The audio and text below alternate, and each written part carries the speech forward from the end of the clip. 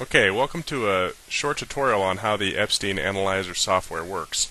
This is the home screen you're going to see as soon as you install your version of the 10-day trial, or if you've gone through and purchased a serial number.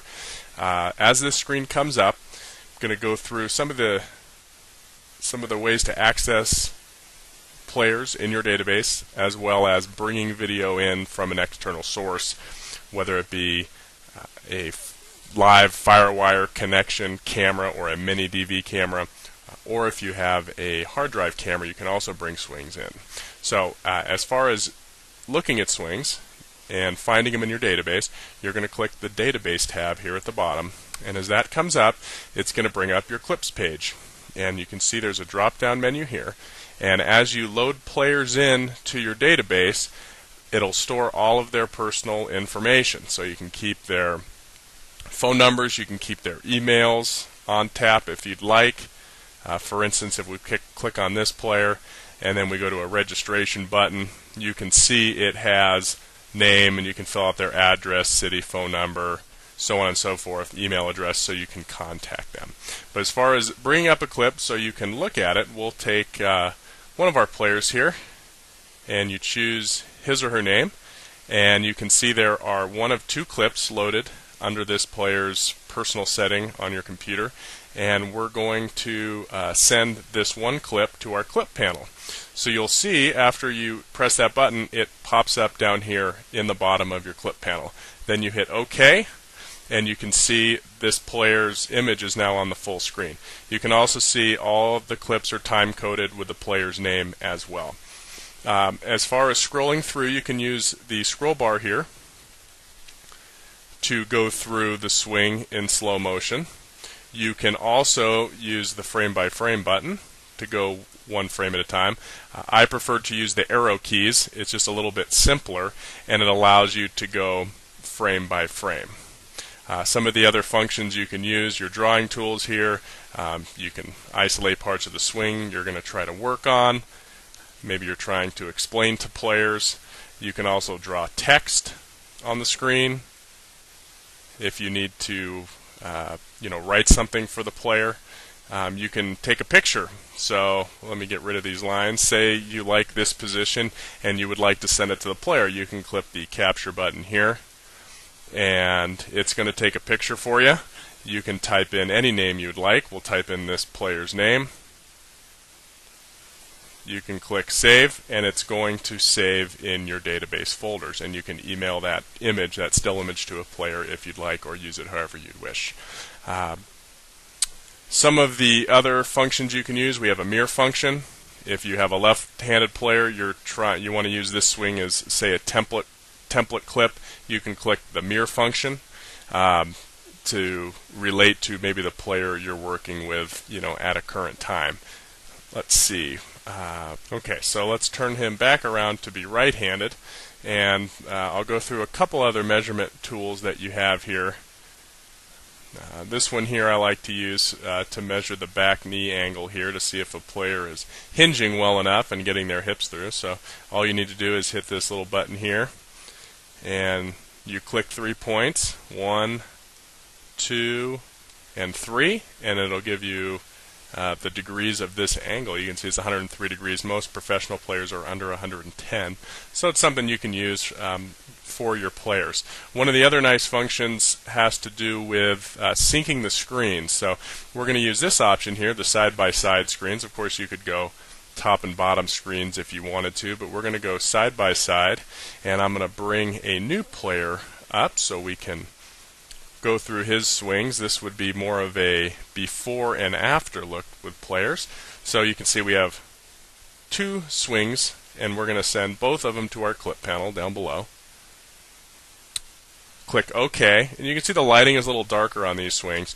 For different settings on your video camera, you're going to need different light settings. So if you don't want any blur through a swing, for instance, we'll bring this swing up here on the right. We'll put this one here on the left. As we scroll through, you're going to see that hitting the arrow buttons, his bat is very clear. There's no blur between the frames of his swings. In order to get that, you're going to need to have a video camera that has an adjustable shutter speed. If it has an adjustable shutter speed, you're going to set that to, I believe when I'm indoors I use 1/500. When I'm outdoors I use 1/5000. The more light you have, the higher the shutter speed you can set. The less light you have, or artificial light, you'll only be able really to get to about 500, and that's what you're seeing on the right. So if you are getting video that's blurred, you'll need to go into your manual and find out how to adjust the camera's shutter speed to, at least 1/500. So what I like to do is I like to do an impact sync. So I'm going to bring the swing on the right is a player after he's been through a series of lessons, and on the left was his first swing when he walked in the door. So I like to use these as comparison purposes to chart a player's progress. So what I do is I bring them both to roughly the same part of the swing. When the bat head reaches the same part of the swing, then what I'll do is come over here to the sync screens. I'll activate that button. You can see we now have a big green box around the entire screen. Now, whenever I scroll, they're going to move at the exact same rate. Okay, so I can start from the beginning. I can press the slow motion function here, and it'll play both swings in slow motion to that impact sync. You can also go through and change your slow motion so it's faster or slower, as you would do that in your tools setting here.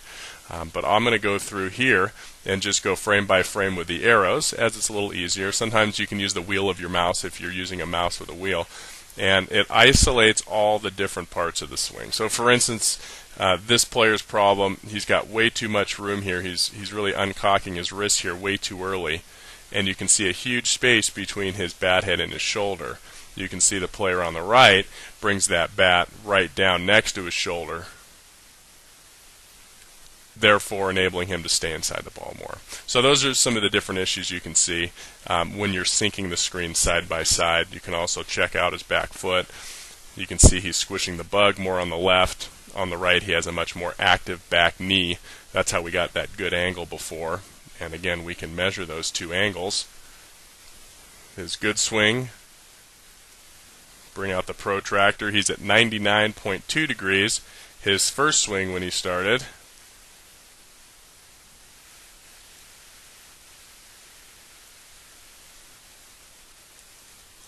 let me redo that,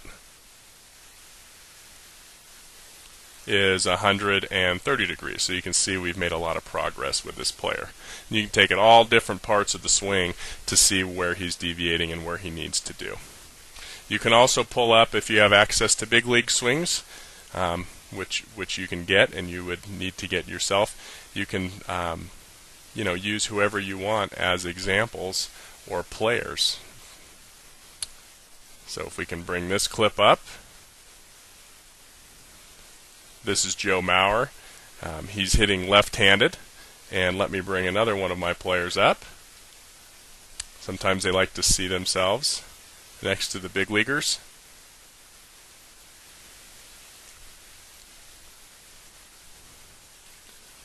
Okay, and the problem is our player we're going to use here is right-handed. So what we'll do is we can obviously make our model right-handed to help us out by using the mirror function. You can also see that the player is much bigger in this screen. So in order to make and zero in on this player here on the left, you can hit this magnifying glass on the left. You pump it up, and then this crosshair allows you to move the player around the screen so that he fits properly.